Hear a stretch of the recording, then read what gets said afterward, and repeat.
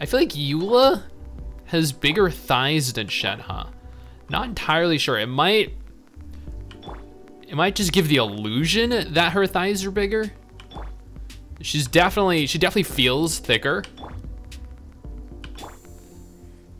And her shirt, you know, it like enunciates a certain part of her top. There's you don't see much in the way of movement from Shenhe, but at the same time, well, there is a significant amount for Eula, definitely.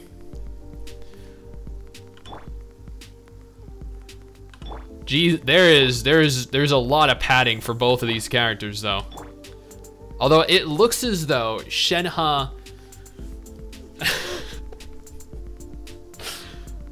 there's definitely a lot to go around for both of those characters.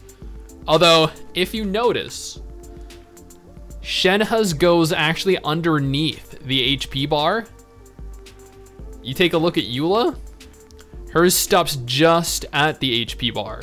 So, by that logic, Shenhe is actually thicker. I feel like that's pretty much all the review we needed, right? You know, there's a lot to see here. Overall, I would give Eula a 10 out of 10. And especially for this, I would give Shenhe a 10 out of 10 as well for that.